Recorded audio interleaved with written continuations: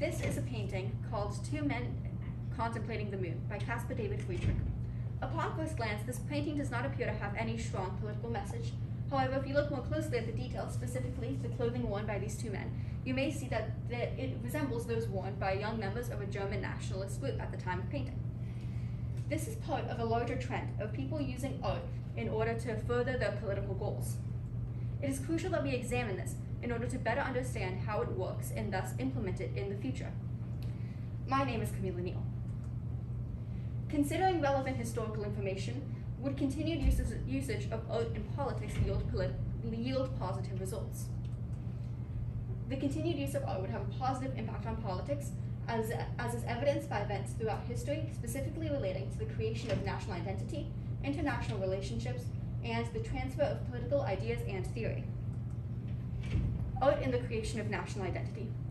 Art interacts a lot with the creation of national identity, which makes people feel more involved with their country, specifically relating to the Romantic period, which happened in Europe and began at the end of the 18th century. This period included a lot of poems and artwork featuring beautiful landscapes, and also included the revival of tradition and culture relating to one's country. This had great impacts on people's nationalism, especially in Germany, as it did ultimately lead to the unification of Germany. Music also has a great impact on people's sense of national feeling. For example, the Estonian Song and Dance Festival, which began in 1869, was a great factor in Estonia's eventual independence from the USSR.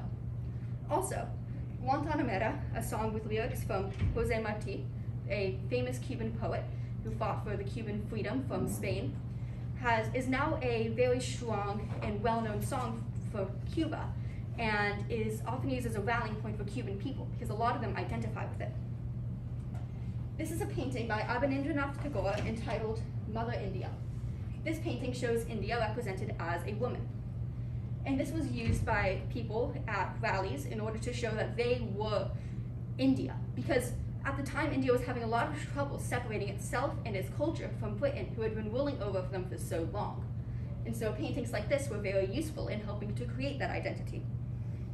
However, that is not to say that creation of nationalism is always a good thing, as nationalism can often lead to fascism, as happened in Italy and Nazi Germany. In Nazi Germany specifically, a lot of pictures and paintings were produced that showed Jews in a very negative light, and this was harmful because it led to their persecution. Art and diplomacy.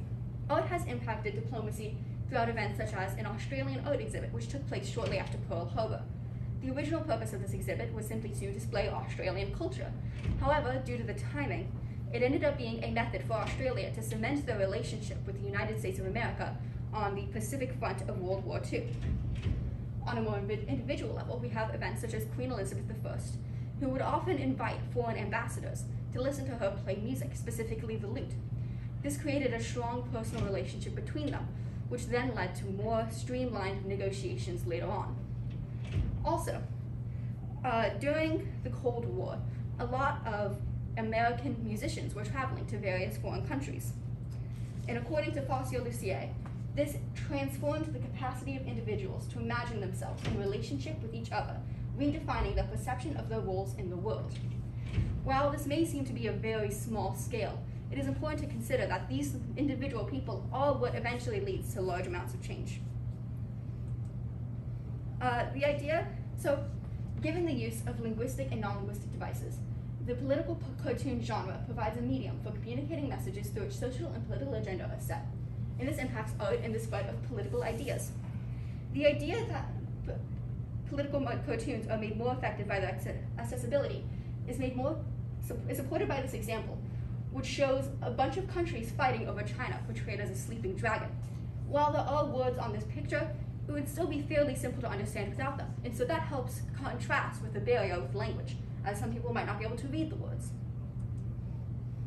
Similarly, this painting by Norman Rockwell, entitled The Holdout, portrays multiple men pressuring a female juror, all of them are jurors, into conforming with their line of reasoning. This is a statement on misogyny in professional settings at the time, and it does not include any words except for jury room, which isn't necessary to understand the meaning. However, clarity is not necessarily the only virtue found in art, as subtlety is a factor as well, as you can see in this painting that I displayed previously.